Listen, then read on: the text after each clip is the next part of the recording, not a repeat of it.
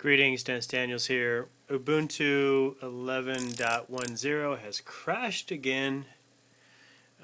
Control Alt F7. That's what it looks like. I was trying to set a keyboard shortcut right here when it died. No response. Alt Tab, nada. Escape, nada. Control Alt Delete, nada. So went to Control Alt F5. Can I do it with one hand? Yes. Okay. Which took me to, well, this, which I ran, which is htop, and I've been killing applications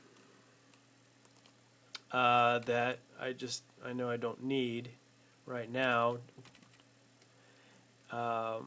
It's very handy because at the bottom you might be able to read it says kill. F9 is kill. So I find whatever application I want to knock off and I turn it off, but I'm not quite sure which one is the one that's causing all the trouble. It's not Pulse Audio, I don't think. And it's not really telling me which one. Okay, transmission, I don't need to kill that because I doubt it's causing the problem. Java, maybe, but I didn't save it.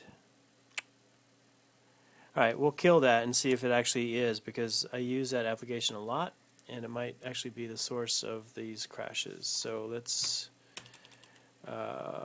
see. Yeah, I'm going to kill that one. F9, and I'll use sig kill.